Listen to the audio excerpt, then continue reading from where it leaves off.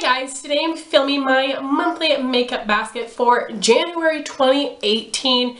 It is going to take me forever to remember that it's 2018 and to get used to writing that 1-8 on my papers. It's going to be so hard for me, but this is my second month using my winter makeup products. I pulled a lot of my favorite things, so I'm really excited to use these this month. I do have a project pan going on currently, so I am incorporating a lot, actually all of those products, into my makeup basket. So starting with nail polish, I have 5 different shades pulled out for this month because there are 5 weeks in January.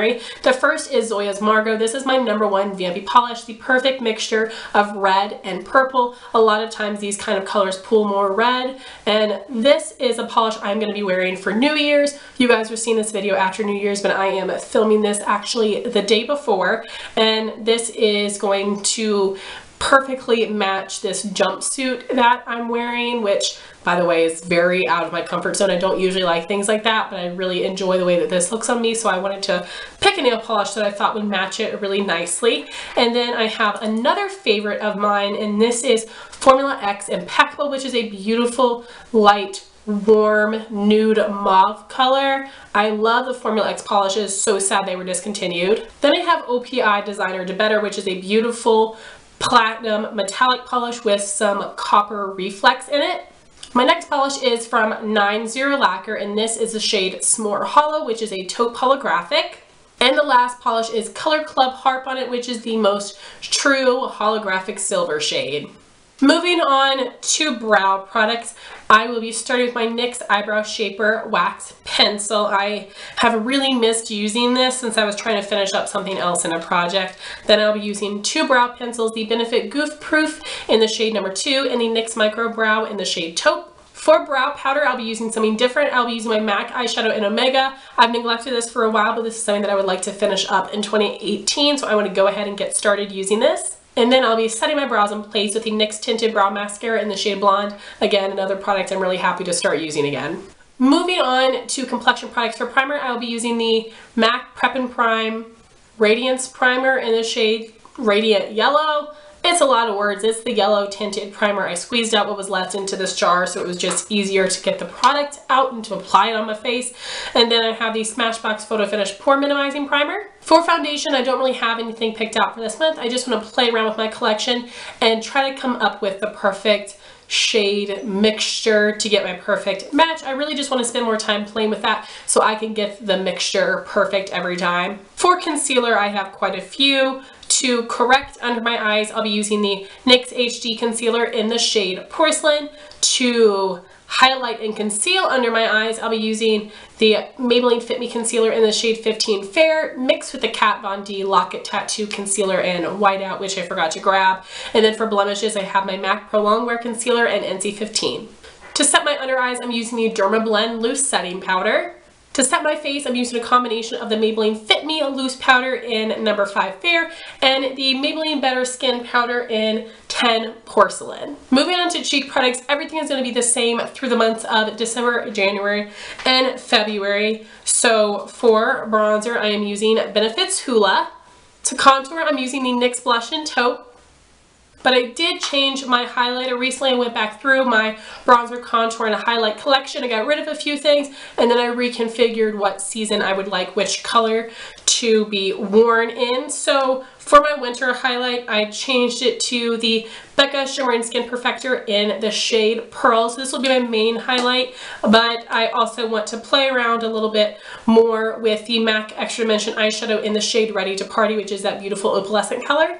And then we have all of the blushes I chose. First is the ColourPop Super Shock Cheek in the shade Cheerio, MAC Breath of Plum, Clinique Cheek Pop in Heather Pop, e.l.f.'s Berry Mary, Tarte Amazonian Clay Blush in Exposed. And then I have my 3 blushes in palettes.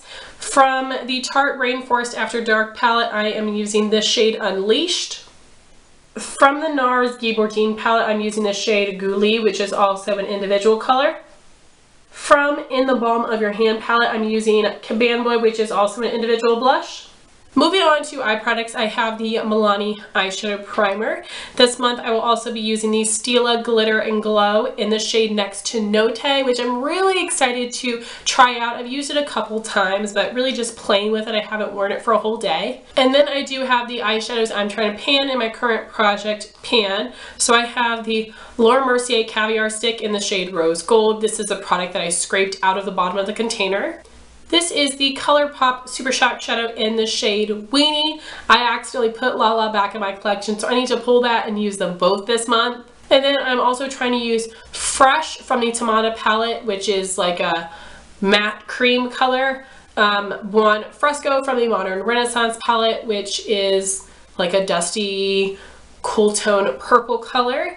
And then I'm also using Dusty Rose, which is an individual, more dusty rose color. So all of those as well. And then some other shadows I will be using this month. For a little mini palette, I will be using the Dose of Colors Marvelous Mauves. I think that these shades are so beautiful. 5 different matte shades that I think will go really well with some of these other eyeshadows that I have chosen. And then I have my little Winter Z palette. I did post this on my Instagram, but I have recently reconfigured some of the shades. So the shades I have in here are Anastasia Pink Champagne, Anastasia Macaroon, Makeup Geek Lucky Penny, ColourPop High Strung, ColourPop Double Date, ColourPop Pinky Promise, Makeup Geek Cupcake, Anastasia Dusty Rose, and ColourPop Going Steady. So these are the shades I will be using this month, and I think that the mattes in this palette will go with these shades really nicely. I forgot to pull a liner out of my collection to start using because I just finished up